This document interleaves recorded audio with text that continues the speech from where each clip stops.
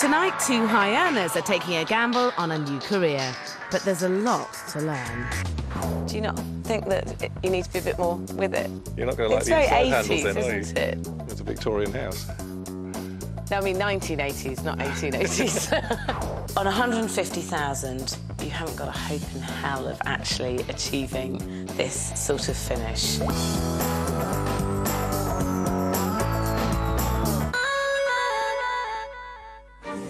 In today's more stagnant market, giving up a lucrative career to launch into property development is a seriously risky business. But that's exactly what tonight's two developers are going to do.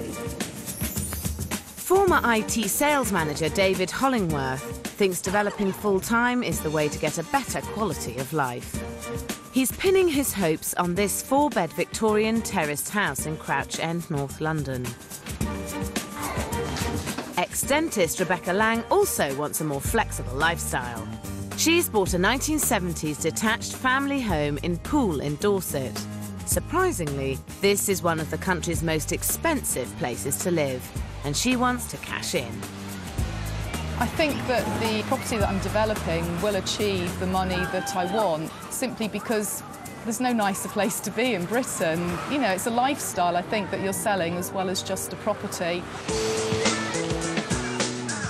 With such an impressive range of well-designed luxury homes on the market, Rebecca's up against stiff competition. But what she's bought is this. You've got a house which some people would consider to be quite unattractive, probably. I mean, I think with a mix of old brick, new brick, a bit of stone cladding, a bit of rendering, you've got pretty much every type of building material you could have. But it's got loads of potential, hasn't it? It has. I knew that I didn't want an old period property. I was looking for something around 1970s era. I just felt that that was the ideal property to turn into a very contemporary looking home. It's a good strategy. Going for a less attractive building and bringing it up to the standard of its neighbours can really add value. But this house is not only dated, it's big, and Rebecca's got adventurous ideas. The massive amount of work she's planning is not going to be cheap. Rebecca bought the house for £405,000 and has a budget of £150,000. She hopes to sell for £650,000, which would give her an impressive £95,000 profit. These are huge figures, but I don't think even her £150,000 budget is big enough for her massive plans. At the moment, the house has an uninspiring 4 bedrooms, 2 reception room layout spread over 2 floors.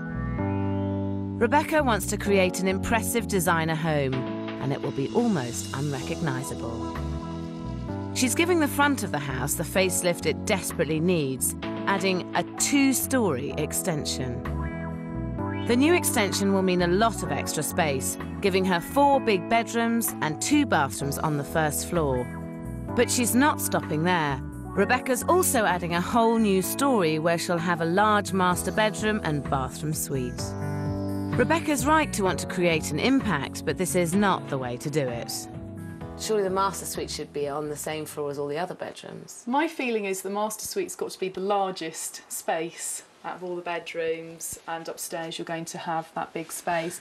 You're going to have sloping roofs. Yes. So actually, in terms of usable space, you probably could end up with a bigger master bedroom down here than up there, although it will feel bigger because you'll see more floor. I think you want a master suite down on this floor because you want the parents of the family to be able to be on the same floor as their children. The key to good developing is knowing what will appeal to your market, and downstairs she has some good ideas. The basic layout remains broadly the same, but Rebecca will have a more contemporary open-plan kitchen breakfast room with a modern glass sliding door leading through to a revamped sitting room. As well as this vast living area, the big new extension will give her an additional reception room, making this one very large, spacious house, but with a rather unusual garage. And this is storage? Yes, it is, yes. I'm actually going to put double garage doors at the front, so it actually looks like a double garage. Right. But you won't get a car in this way. You won't get a car in this way. It's something I have thought long and hard about, but I feel that nowadays most people don't use their garage for cars. It's a great big driveway at the front. It's got lots of off-road parking, and I just feel it would be better used as storage. I think it's a very bad impression to set somebody who's going to come and look round that they see double doors of a garage, come in and think, oh, we can't fit a car in anyway. Yeah. I think their initial thought will be, well, what else doesn't work in the house? In a property this size in this area, buyers expect and will pay good money for a decent-sized garage. She could easily create one by simply changing the layout. But I wonder exactly who this house is for. I'm thinking, well, if it was my house, how would I want to use the space? And I would actually want this as 2 separate rooms. But perhaps it's me being blinkered because I have so many children. Other families might not have quite so many kids. Rebecca's risks are high. The stakes would be huge for anyone, but she's a single mum with 4 children to support. She's bravely sold their family home, given up her job, and invested all the family's savings in this development. I'm looking forward to standing here, looking up at the house and thinking, that looks good. I've done a really good job of this. Let's hope I achieve it, hey? Not only has Rebecca taken on a massively ambitious project, but I think she's totally under-budgeted. She's taking one hell of a gamble. And she's not the only one. In Crouch End, North London, David Hollingworth has quit a successful job in IT. Just imagine this is my ex-boss. He's put his family's life savings on the line and remortgaged their home in order to buy this 4-bedroom Victorian terraced house. There's a lot riding on it for David and his family, and his wife Christine is yet to be convinced it's the right move. This is the largest amount of debt we've ever had in our lives, and we're probably the least solvent we've ever been in our lives because in our household of 4, there's only me working. It's paramount really that this project is successful because we are looking to make this a major source of income. So yes, it's absolutely vital that we make a profit. David's given himself just 8 weeks to turn this place around. A good strategy if he can pull it off. If I could do probably 2 or 3 a year, which I know is quite a difficult challenge, then I think certainly the opportunity is there to make as much, if not more money than I was in IT. He's starting as he means to go on. He bought the house at auction for £329,000 and has a budget of £67,000. He's hoping to sell for £450,000, which would leave him with a £56,000 profit. But this means breaking the ceiling price of the road by a staggering £20,000, which is a big gamble when there's so much at stake. I sort of fluctuate like a roller coaster between being very optimistic about it and then having a sudden panic in which I'm very, very pessimistic. I think it can't possibly work. We've made a terrible mistake. In North London, David Hollingworth has given up a highly paid, stressful job, hoping for a better quality of life as a developer. I was hating my job, so I took a step back and actually thought, what would do I really want to do this for another 20 years?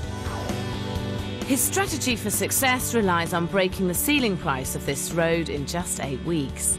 It's an ambitious target, so his plans have got to be spot on. Who are you planning on selling this to? Well, I think the target market for this is probably going to be someone moving out of a flat, probably a young couple, possibly with a young child, or certainly looking to start a family, basically looking for more space. I mean, I definitely think this is a family area and this will sell to the family market. So I think that's the area you should be really targeting. This house could be perfect for the family market, but I'm not sure David's ideas go far enough. On the ground floor, there's a double reception room which needs modernising, and a small dark kitchen with a loo and utility room at the back. In order to create a family kitchen, he's knocking through and adding ever-popular French doors onto the garden.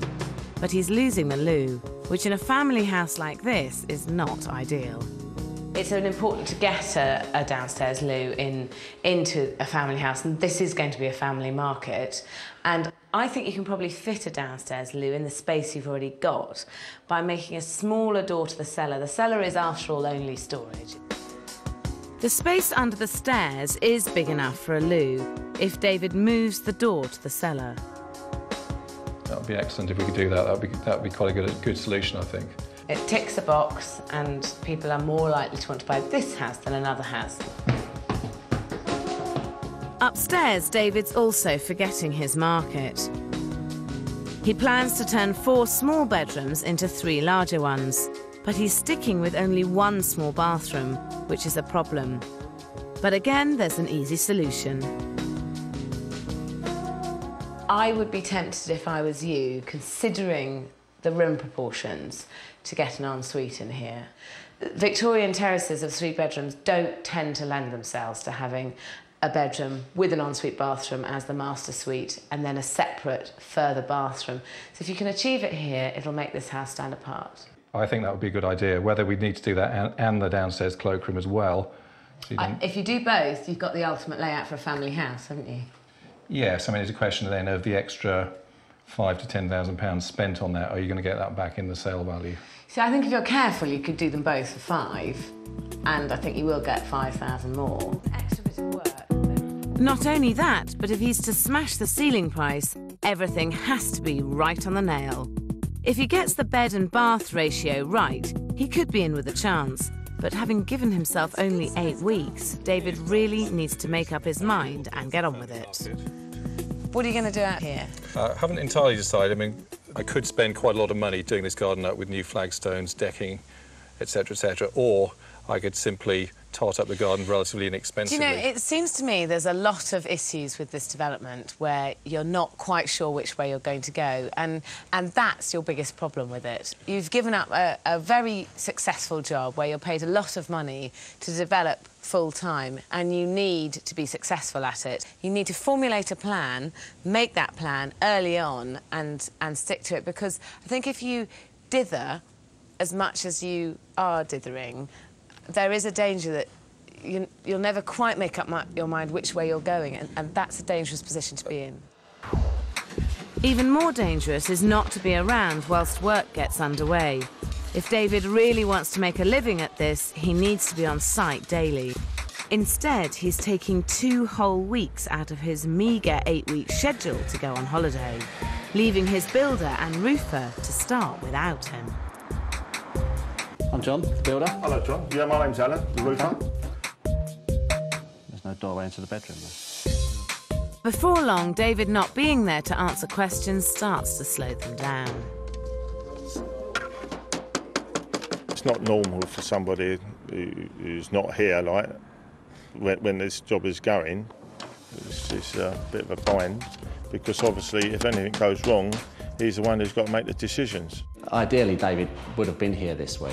Some things, like the downstairs toilets and positionings of the upstairs cloakroom, the ensuite, will have to wait until he gets back next week. By the end of the 2 weeks, the site is at a virtual standstill.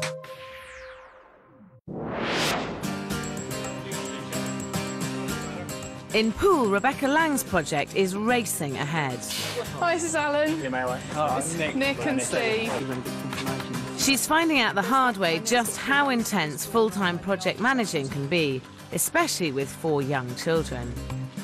My feet haven't touched the ground. I have been working incredibly hard. It's just all the planning, all the organising. And although I've been saying to myself, well, you know, I know I've got a few months of really hard work, it's actually here now, and it is hard work.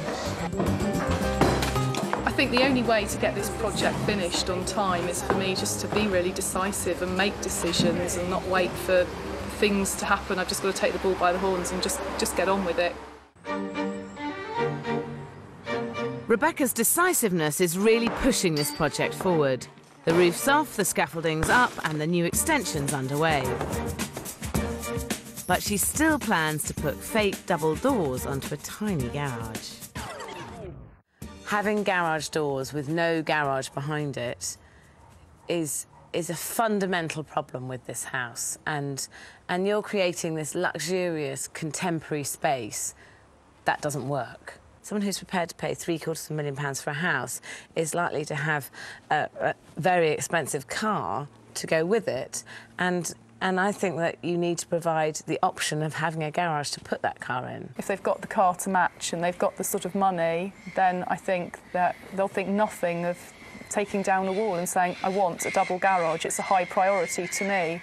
If somebody buys a newly modernised house, it's because they don't want to do any building work. So I don't think it's a very good argument to say that if they want to knock a wall down, they can always do it themselves. I think we're going to have to agree to disagree, aren't we? We are. OK, let's see what's left of the rest of the house. OK. Although Rebecca's sticking to her guns over her garage, she did like some of my other ideas. So what I've decided is to have the whole of this side as the master bedroom suite. So you've got the bedroom at the back there, so you've got the view, got a dressing room in the middle, and then you come into the bathroom. So you're going to end up with 5 bedrooms and 3 bathrooms? Yes. I think that's a really good layout. Thank you. For a house of this price, it's crucial to be realistic. By putting her master bedroom on this floor, Rebecca will end up with a 5-bedroom, 3-bathroom house, which is just right for her market. But she's not been quite so spot on with her costs. Although she's realistic about her fees at £30,000, most of her other figures are way under what she'll need. For the enormous amount of building work, including a 2-storey front extension and whole new top storey, she's budgeted just £61,000. For all the plumbing and electrics, a woefully inadequate £10,000. She's hoping she can get a top-of-the-range kitchen and 3 bathrooms for £13,000. Buy all the doors and windows for £15,000 and do her landscaping for £4,000. Worst of all, she's got a mere £11,000 for flooring, fixtures and fittings. And with a tiny contingency of £6,000, her total budget is £150,000. For a project this size, I fear it's way off the mark. I'm not sure she's done any research into what pool buyers expect in terms of finish and how much that all costs. It's time to see what the local competition is offering. And the detailing on this flat is really what carries it, with the balustrading, the banisters, the kitchen, the worktop's lovely, and even the tap. These sort of finishes don't come in at 20, 30 quid or 200, 300 quid a go. You're talking about several £1,000s here, several £1,000s there, and to get that sort of finish, you get through money fast at that kind of rate. Yes. I mean, on your budget of £150,000, what were you hoping to achieve? I think I was hoping to achieve this. On £150,000, you haven't got a hope in hell of actually achieving this sort of finish. Realistically, you need to be looking at spending at least £250,000 to achieve the sort of look that the house warrants.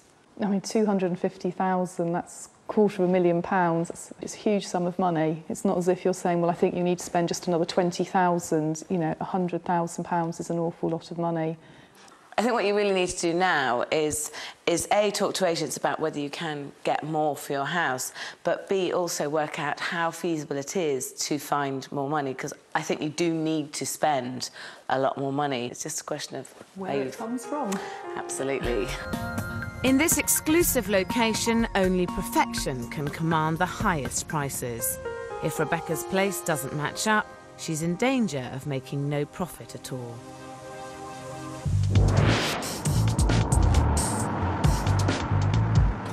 In Crouch End, David's back from holiday looking relaxed, only to discover that progress isn't as advanced as he'd hoped. Yes, I couldn't really go much further than this, David, because obviously we don't know where the wall's going to come, the stud wall's going to come for the ensuite. Considering David's livelihood is dependent on this project finishing in 5 weeks, he's possibly not taking things as seriously as he should be. Do you think that that perhaps it wasn't such a great idea to go away just as the site was beginning? Oh, I had a great holiday. I bet you did. The holiday was booked a year ago. There's no way we wouldn't even consider dropping a holiday. I mean, what's life about? It's not about work. I think that's the thing about being self-employed. You kind of have to take the holidays where you can. There is no way, I hope you'd agree with me here, with no way we'd ever prioritise work over that precious 2 weeks that we take every year. If you're going to project manage a site and you're going to develop, you need to make sure that while the project's running, you're there on site all the time.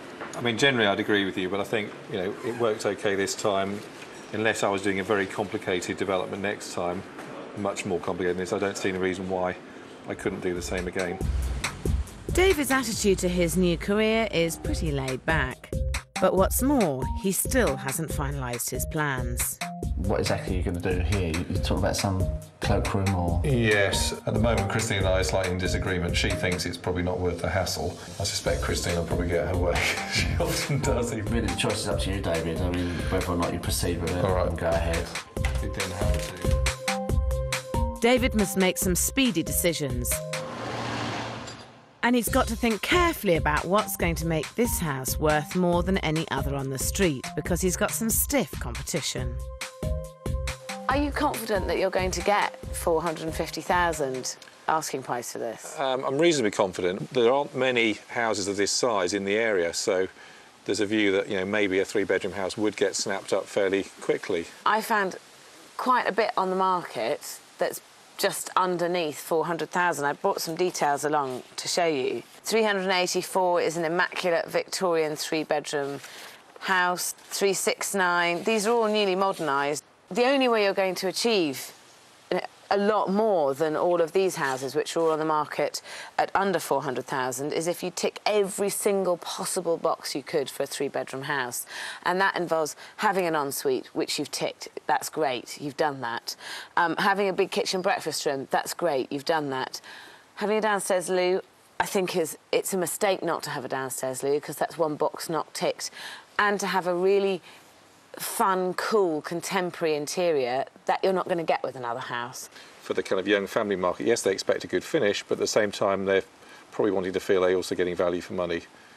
They do want value for money, and I think that the problem is value for money is going to be one of these at under, you know, 375, 390. And to make them pay the extra 50, 60,000 for this house, you've got to offer a lot more. David eventually decides against putting in a loo. Size 12. As a new career, he's now throwing all his energy into learning the trade. His decision to work as a full-time labourer on site is a good start. My apprentice is doing very well. He's done excellent so far.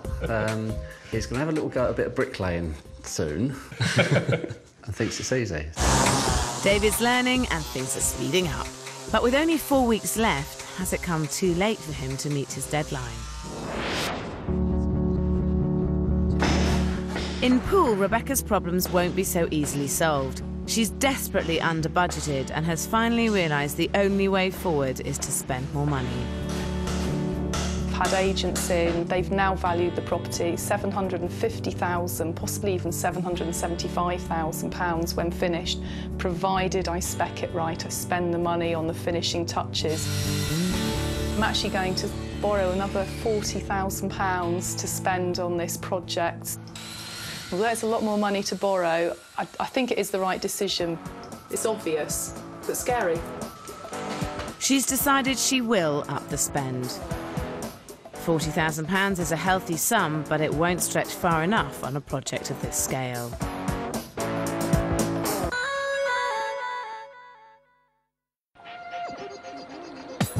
In Crouch End, David Hollingworth is 5 weeks into the 8-week development of his 3-bed end of terrace. The major work is done, the house is plastered, and it's time to decorate. Or it would be if David and Christine knew what they wanted. I think I do have quite nice taste, and therefore I do want to be involved in, obviously, all the decisions. It means that when I've made a decision on something, we then have to go around the loop again while Christine puts her input in, and we'll discuss it long enough to the extent that Christine will make me think it's my idea, even though it was hers. Yeah. So we'll end up with something that I'll be selling as my decision, but actually she's the one who's sown the seed in my mind. I like to leave decisions to the last minute and have as long as possible to think about things. If only they had that luxury. With 3 weeks to go, David has to press on. To achieve top whack, he needs to offer a fabulous contemporary finish. And when decisions are finally made, I hope they're the right ones. So have you got any idea what you're going to do upstairs? Well, we're wanting a colour that's obviously not too dark and is different from cream. So the two ideas we've got are pale lemon and a pale lilac. I can't think of a nice way to say this apart from the fact that I hate lilac. I mean, do you have confidence in your ideas? We're not designers. We're really not designers. We have very plain taste ourselves. I don't like anything fancy. Yeah, I would go for plain rather than patterned every time. I think it's absolutely crucial that you have more than a cream house. It needs to be something really special, because for the figure that you're trying to get for the house, it's designed rather than just modernised. Getting the look right for your market can be daunting for a first-time developer, but there is research you can do. So if you're in a trendy area, start by visiting local kitchen and bathroom showrooms to see what's hot and what's not. Check local estate agents' particulars to see what is selling and why. Make sure you read interior design magazines that are aimed at your market. So if you're selling in trendy urban North London, don't buy magazines aimed at country cottages. If all else fails, some big stores such as Habitat, Laura Ashley and John Lewis offer interior design services for around £200 a consultation. Getting the look right is the key to a successful development.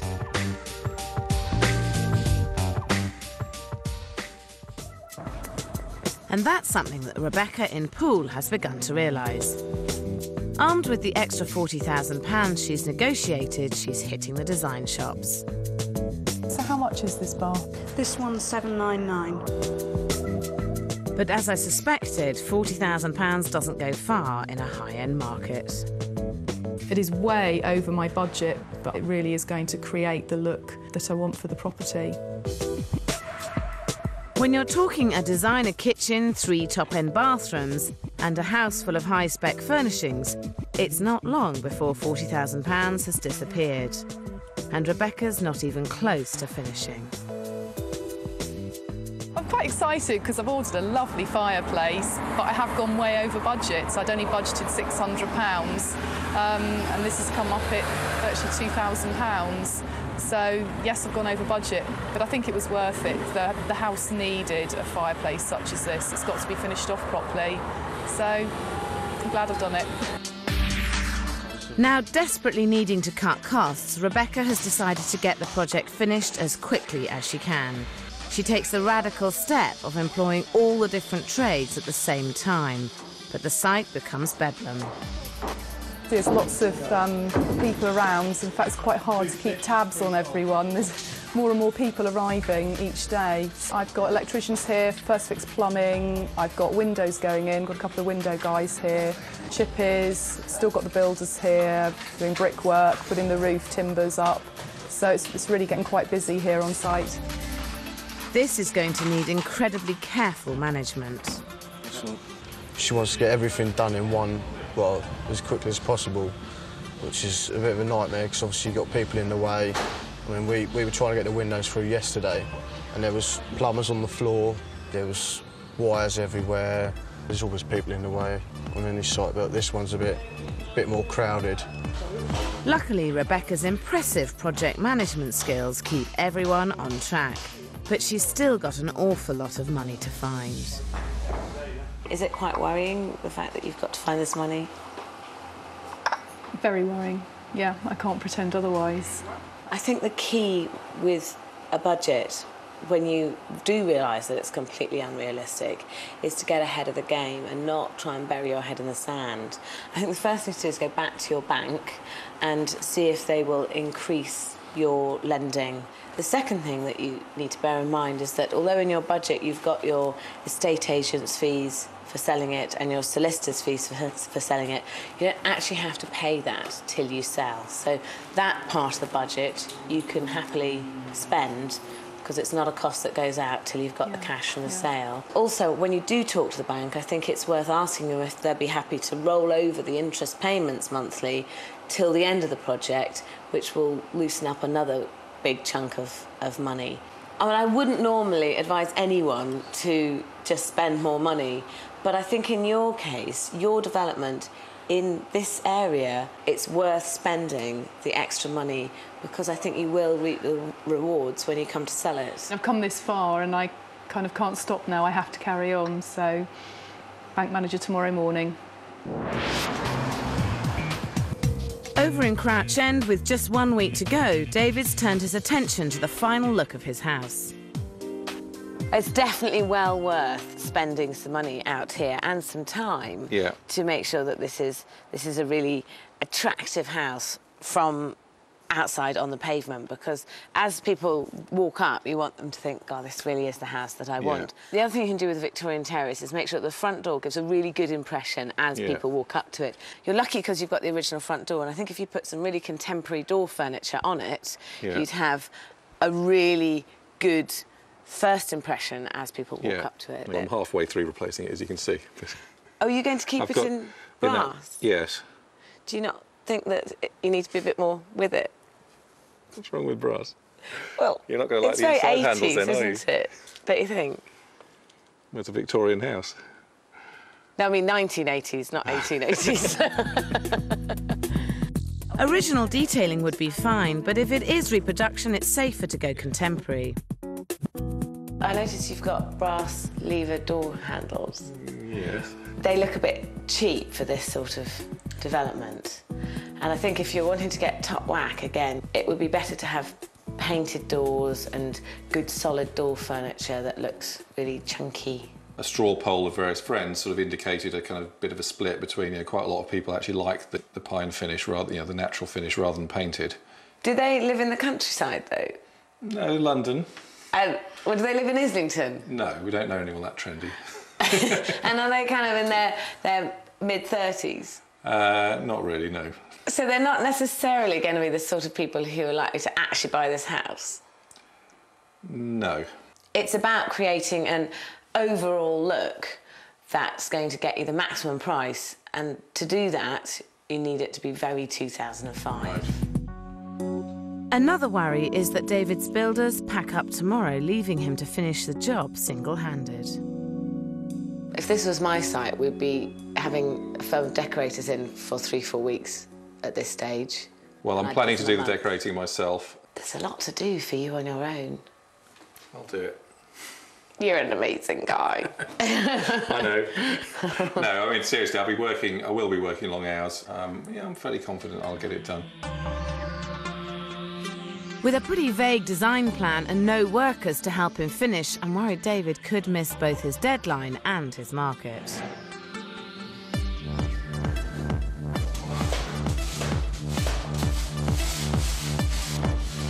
He has no choice but to work 20-hour days himself. And finally, he has to rope in the rest of his family as extra labour.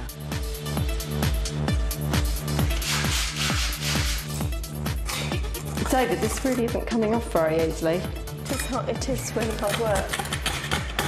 Obviously, we're all really tired because it's been absolutely full on for the last couple of weeks. David's been here really late every night. I've been coming after work, and we've all been here at weekends. So it's tiring, but there is an end in sight. So we're getting there.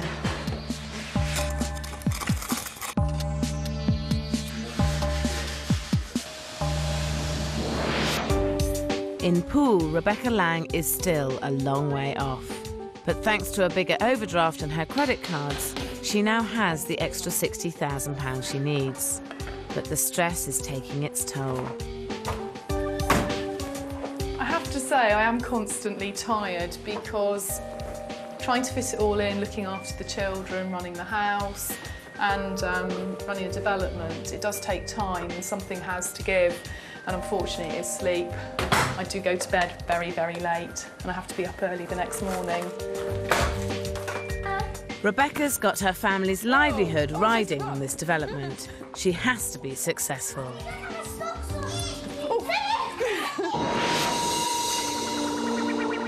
In Crouch End, David and Christine have finished their development, impressively only 2 weeks behind schedule.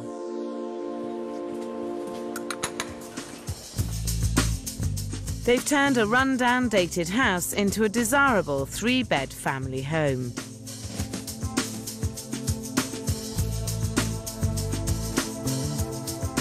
Whilst they've played safe in some rooms, they have also used their lemon and lilac schemes, which may put some off. But despite the colour, it's still a success.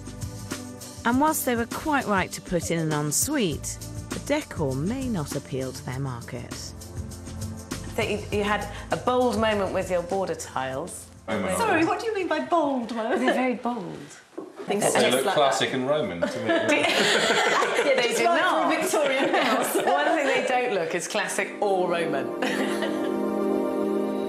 Downstairs, the bigger, lighter kitchen with its doors to the garden is a great selling point. And it has a remarkably cool, contemporary feel. It's a great kitchen breakfast room. I mean, this is a lovely, light, big room with doors out into the garden. That's what everyone wants, so you've given it to them. In terms of layout, this house has got everything you could possibly want, perhaps with the exception of a downstairs loo, ideally, in an ideal world. And it just is the last box that could be ticked. Well, I think in a perfect world there would have been a bit more space and perhaps a bit more time, in which case I probably would have done it. Do you regret not doing it? Taking on board everything you've said, we still think for this house, this was the right decision, not to put one in. The whole house is a dramatic improvement, but they may have limited their market slightly. Well, this is a really lovely room, and I think the only thing I would say about this is that I think you've gone down the contemporary route, which is perfect for the market that you're appealing to. You kind of half went there in terms of the design and then slightly chickened out. The shame is that you didn't have the courage to change the door handles and light switch. I think if you'd gone that little step further, it would have ticked the contemporary design box, whilst being a Victorian terrace, because it is traditional. I reckon those are such minor things. I mean, you're talking about 10 or 20 quid a door to change them. If someone really doesn't like what we've got, it's not going to stop them buying their house, I don't think, and you know, they can change those if they really want to. Their hard work means they've come in at only £4,000 over budget, which is an impressive achievement. But is it enough to persuade the agents that this house is worth the £450,000 they're hoping for? The ensuite bathrooms is a definite plus. Tiles may be a little bit heavy on the border. It may have helped the wow factor if they'd gone a bit more contemporary. Nice and bright, windows everywhere, very contemporary. Exactly what families are looking for, with the French doors leading out to the garden. Just generally, I'd have liked it to have been a bit more vibrant, a bit more funky perhaps. Well, there's potential for a downstairs cloakroom. The brass power points along with the brass door handles are very old-fashioned. I would value this property at £440,000. I value this property at £450,000. Now, we have had some agents round and they came in with an average valuation of £445,000. If you did sell at £445,000, you would make a £50,000 profit, which is a 12% return. I actually feel slightly disappointed now. Obviously, when I started, 450 was what I was aiming for. That would still be okay, but now we've kind of maybe hoping we'd get a bit more for it. At the beginning of this project, you were wanting a better quality of life. Do you think this has given you a better quality of life? Not the last month. The last month, it hasn't given us any life at all. I think if you average it out over the past 6 months, the total amount of work I've done is probably no more, in fact, probably quite a lot less than I used to do. Yeah. But obviously it's all been crammed together in this last month, really. What would you do differently next time around? I think I probably wouldn't send the builders home quite so early. I think it's worth saying for the next one, it might be easier to be more ruthless, make decisions earlier on and stick with them, and be a bit more gung-ho, really, with your decisions. Really bear in mind the local market and what people want. And I think in terms of the style and interior, probably do more and more research. You've done really well, and I think that you've made a profit, so you're on the start to making this a career, which I think is all hats off to you as well. So. Thank you. In Poole, Rebecca Lang's project is in its final stages, but if she can't pull off the high-spec finish she needs, her profit is far from assured.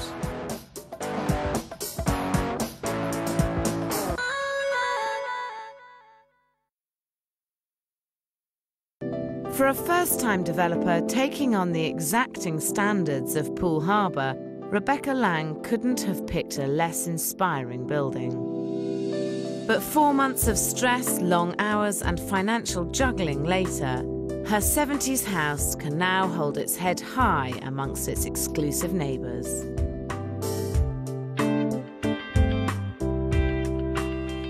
I mean, it's absolutely fantastic. I think, really, the house is unrecognisable to what it was. In facelift terms, this is a really successful one. Yeah, I'm really happy how it looks. Is it as good as you expected? I think it's pretty much what I expected, but it's always reassuring, especially when the big scaffold hood came down, and then you think, yeah, this is what I wanted. I noticed that you've got the double garage doors, but without a garage depth. Do you regret that at all? I don't lose sleep over it. I've gained other things. I've gained an office, I've gained some storage area. I just feel that any family that would want to buy this house, if that area wasn't there, they'd think, it's lovely, but where are we going to hang our coats? And they might have smart cars. And they might have smart cars, exactly. 2 of them.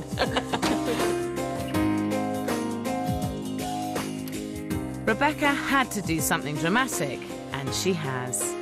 She's turned an unprepossessing 4-bed house into a luxurious 5-bed with stunning living areas. The sitting room is now thoroughly modern, and the new extension means she has an extra reception room which will really add value. The old kitchen has been transformed into a model of contemporary living. Rebecca agonised over spending more than her budget, but I think it's a gamble that will pay off. This is clearly where a lot of the money's been spent downstairs, because the finishes are top end and it looks absolutely spectacular with this gorgeous worktop and the staircase and the glass door. I have to say I have splashed out on the kitchen. It has swallowed up a bigger part of the budget than I had anticipated. It's exactly the sort of chic finish that the Poole market will demand, and because you've managed to achieve that, you will stand the best possible chance of getting the best possible sale price. Rebecca wisely moved the master bedroom to the first floor. The extra space has enabled her to really go to town. The bedroom is stylish, having a walk-in dressing room is a sophisticated touch, and the ensuite bathroom is pure luxury. So, I mean, I think as a master suite for a luxury family home, this certainly achieves everything you could possibly want to achieve. Your finish is absolutely spot on. I'm really happy with how this whole area has turned out. It's almost exceeded my every expectation. This is going to be a major selling feature when you come to sell this house. Good. The new 3rd floor now has 2 extra bedrooms and another bathroom, giving her the ultimate layout for a big family home. But her budget did suffer. Rebecca originally budgeted £61,000 for her building work. In fact, it came in at £105,000. Plumbing and electrics also rose to £18,000. Kitchen and bathrooms came in at £34,000. Doors and windows at £32,000. Her landscaping has more than trebled to £14,500. Flooring, fixtures and fittings more than doubled to £26,500. In fact, the only place she's stuck to her budget was on her fees, which remained at £30,000. It all comes to a whopping £260,000. But Rebecca's budget was never realistic. And even though she's spent £110,000 more than she originally intended, I think this house is now worth much more than the $650,000 she expected. Great first impressions. That's an absolutely fantastic ensuite. I think overall it's a marvellous master bedroom suite. Oh, that's a shame. Couldn't get a car in here, and that could put buyers off. It's a lovely feature. Nice sliding door dividing the rooms. Nice kitchen, good work surfaces, good breakfast area for the family. I value this property at £775,000. I'd market this property at £725,000. I value this property at £795,000. Now, down to money, though, because obviously this is what it's all about. Yeah. As a gut feeling, what do you reckon that it's worth? So if it was under 700, I'd be very disappointed. And if it was under 665,000, I'd be in trouble. We've had 3 agents round, and they valued it at an average of £765,000. Oh, thank God for that. So, I mean, that would give you £100,000 profit from this development. Does that make it worthwhile? I think it makes it very worthwhile. But as always, it all depends on the buyers. This is lovely. Beautiful high ceilings. That's a lovely feature, the glass door, isn't it? Yeah. That's really spacious. Yeah. Very modern. I thought it was supposed to be a garage. You couldn't get anything in. We're lucky to get a bike in it. Oh, I loved his fire. Yeah, slab lovely. fireplace, very nice. Not sure about the blue though. But... Oh, unusual bathroom. This is really nice. I like it. What, a 2-man shower? Yeah, I like that a lot. I love the outlook. Could lie in bed looking out in the garden with the curtains open. Nice with the terrace. Would you do another one? Yes, I think I would. I think I need to hibernate for a few months now and just catch up on some sleep. I think you could make a successful career out of developing, because I think you do have a great design eye, and I think that you're very good at managing a project. The only thing I would say is that I think you need to be more realistic next time round about how much you need to spend to create a top-end finish or whatever finish you're trying to achieve. Well, I think that's something I've learned upon the way, really, and that I will take with me next time. 5 months later, Rebecca has put in an offer on another property, as has David in Crouch End, after selling his for £460,000. Next week, I'm in London with some new developers who have some very different ideas. I spend sleepless nights listening to you going over and over and over in my head. I am going to actually refuse to allow you to use this.